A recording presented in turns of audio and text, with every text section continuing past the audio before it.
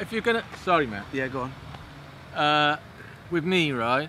If you want me to do, or you want me to do something, if you want me to do it, is to ask me shit. Because I'm kind of like a Pavlov dog. I'll repeat yeah. Whereas if it's just, if you said to me, go and do something at the camera, I'd be fucking shit. I've got it. I know what I'm gonna do. All right. Hello. It's episode 1 of Shoegaze with me, Burgundy Blood, and my friend Neal Heard.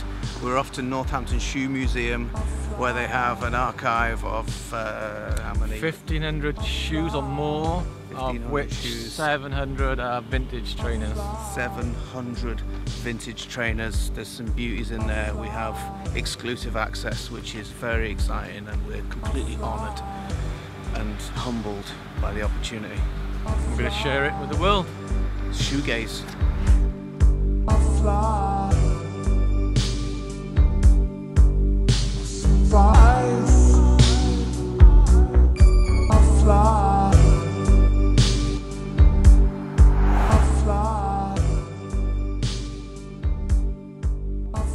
We've got shoes immediately as we walk in. These funky things here with the stripes. Nice shoes. These are from the Italian Memphis movement from the 1980s. Nice kicks. Funky joints, man. I would wear them. Maybe if I was a transvestite.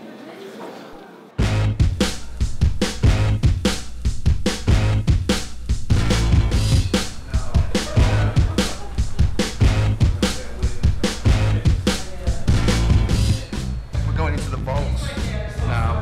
We're going to go to the trainer archive.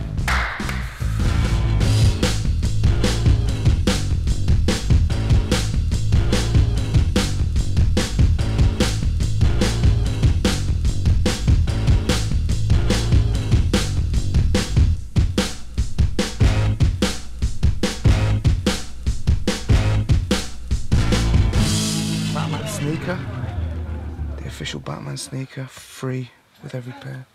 We're going deep. This entire racking is full of shoes.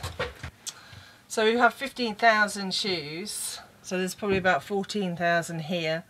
There's about 1,000 on display. And in terms of trainers, we probably have about 700 examples, which are all in alphabetical brand order. Oh, they, yeah. Just seeing now, look, it says starting with Adidas Ultra Star. No way. So everything is in a box with a little label on. Yeah. 2011. Oh, No, 85. That's the first issue then. Yeah. We'll get them out after. Wow. How good is this? I know. Also, look at it.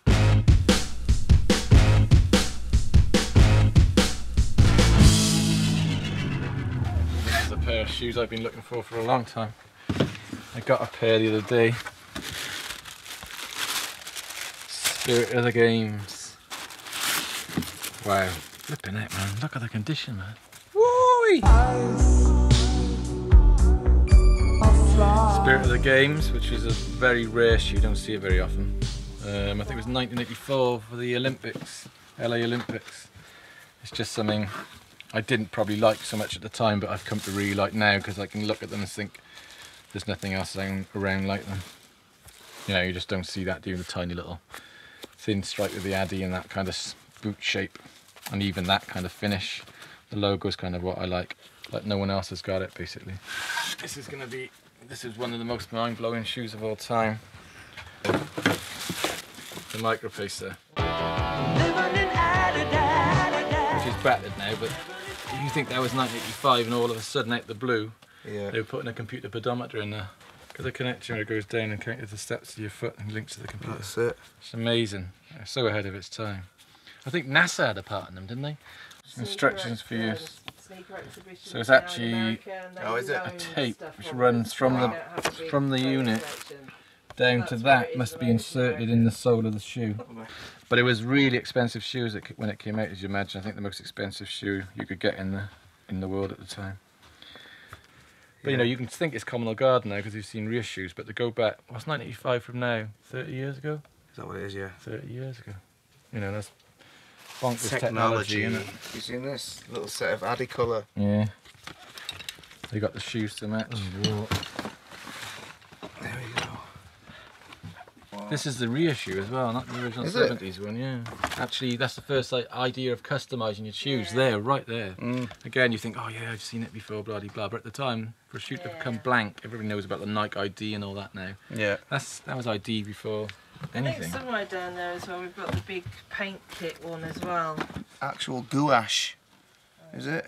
Acrylic. Look at this. It's so beautiful. There's your colour charts. You've got all the models there. Twist or Huff. Wow. The Claude Kloski for Colette.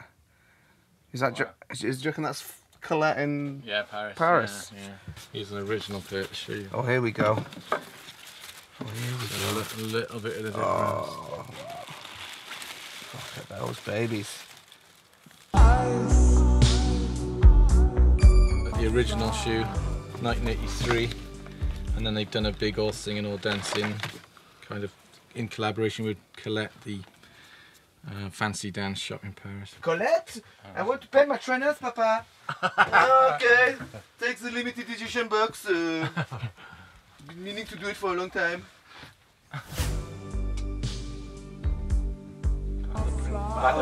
Ballet. Yeah. Oh. So we've got a mid-80s ballet. Heavy D, or someone would have worn these, or Doggy Fresh. They're mint as well. And they're absolutely mint. I've got the little ballet crest there. Nice. This would be up your hip hop street. Take me down hip hop street. There's a bit of Instinct. Oh yeah. Which is like a totally different style. That's when Adidas tried to do like a troop. Like a massive big trapile on the back. Yeah, big old basketball boots. Nice, Beastie Boy trainers. Not my theme, but I get it. So these are the kind of trainers that Neil likes to wear when he's feeding his chickens. Yeah. This is my first pair of training swap. After her kit, these were the first joints I had. Berlin. Wicked. I wore them to Birchfield's primary school. Yeah. Look at that. Ear python. Oh man, I've never seen this before. that's some hip hop stuff.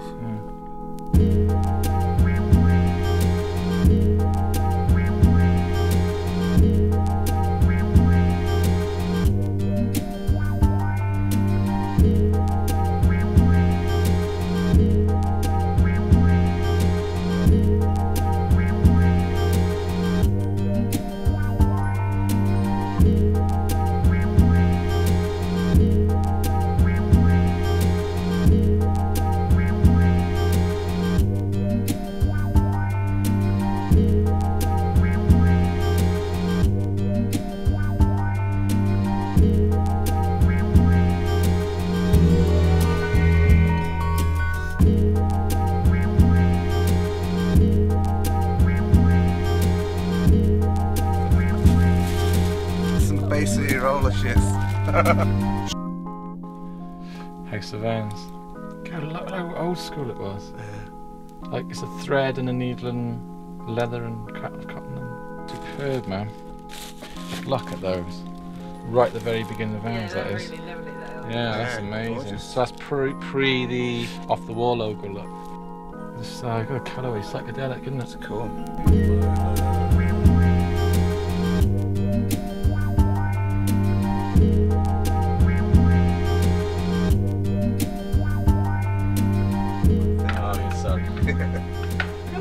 Look at the motion. It's emotional. Woo!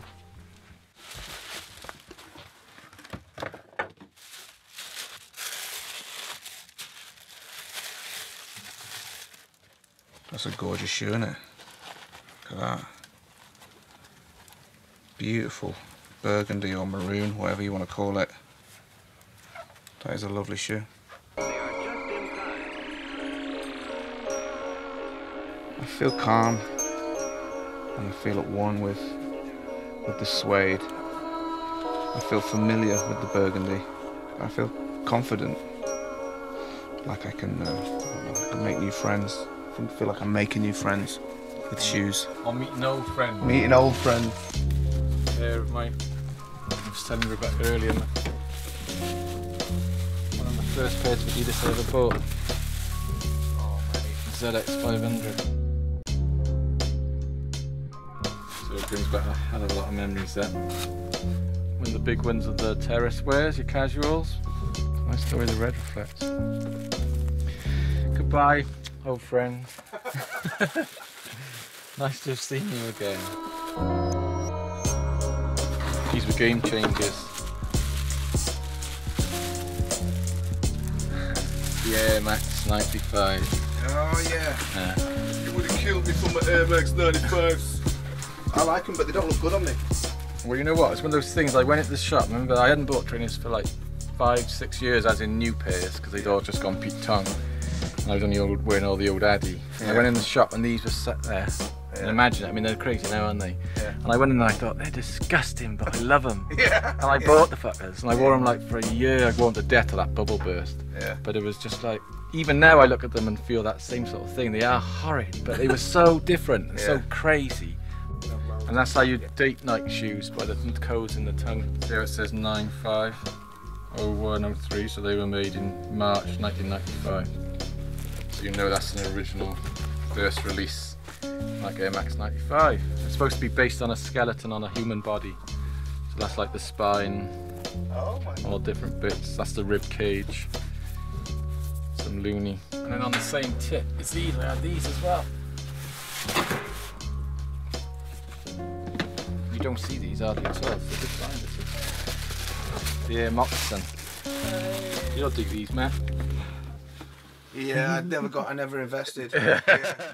That's that sort of ACG era, you know, like the walk-in running, and then putting it into a moccasin top, which I think is a great idea. I actually had a pair of them, I must admit, for my sins. Sorry, all my Addy friends. It's good. It looks like, you know, when someone bakes a loaf of bread for the first time.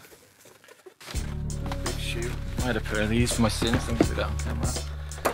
Footscape. Which is another attempt, a new way of lacing down the side, which again, this can seem sort of obvious now, but at the time it was groundbreaking. That crazy system. In fact, looking at them now, I think they're flipping ugly.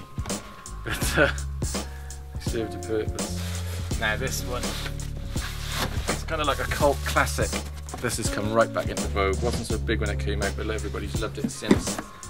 Started the ACG movement, the Lava Dome. So this is when they were sort of moving into being leisure and walkwear, so that the sole's really, really solid, so they could walk and go through mud and up mountains. The big toe cap. Actually, the advert, it was mountain biking, wasn't it? It was kind of like mountain biking as well. Was it really? The advert was a dude doing that. Bike, I think. Everything like that. The one that, you know, sort of like off-roading. Great shoe. It's normally the famous one is in like, they pick out the details in neons and greens and pinks, but this is quite a subtle one. But funnily enough, they say at the time it was almost the end of Nike when they went down that road. He said it was one of the biggest mistakes they ever made, even though people love it. They started to, sales started to go plummet.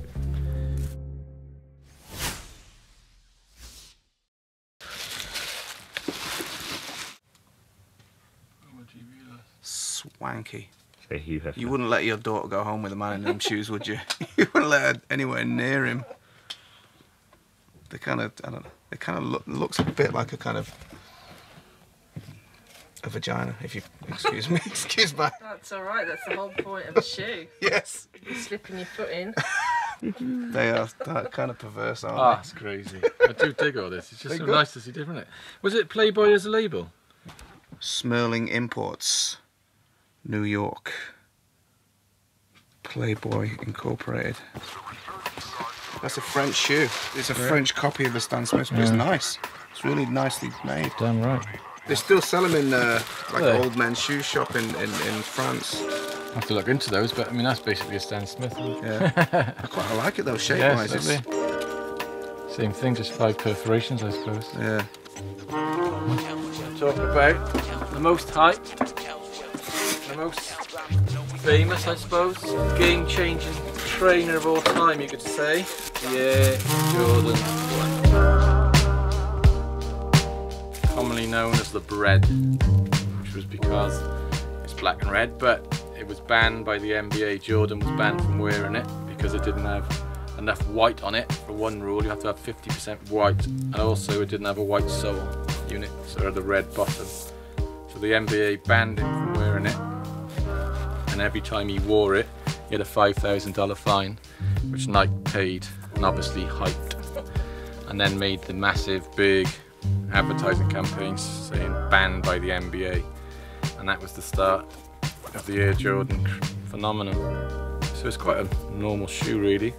You know, I mean, it's not amazingly different to lots of Nike baskets which had gone before, but because it was such a game changer, it's become so infamous. So that's huge. So the original Jordan logo before the Jumpman came along, which didn't come till Jordan 3. There's the date, 85, to show you it's the real bona fide. So that's the 6th of April, 1985 that baby was made. And I think if Jordan was a brand on its own, it'd be the 4th biggest shoe of all. You know, it'd be the 4th biggest, most successful brand in the world. And that's how big it was, and that was the start of it all. I know everybody knows them. The shoe which is taken for granted. Mr. Stan Smith himself. Oh yeah. This was voted the top trainer of all time in that exhibition. Was it? It won, yeah. But it first came out in '66 as a French man was endorsed. It was Rob Haley, not Stan Smith. And it was only in '72 that when Stan Smith became champion and Rob Haley wasn't so good that they put Stan Smith onto it. But even then at the same time, it used to have his face, but it'd have Haley written on it. It wasn't until '78. You want to be a real boring nerd. I mean, you take it for granted, you see it everywhere now, don't you? But I do love that shoe. It was the first all-leather tennis shoe, designed by Horst Dassler himself.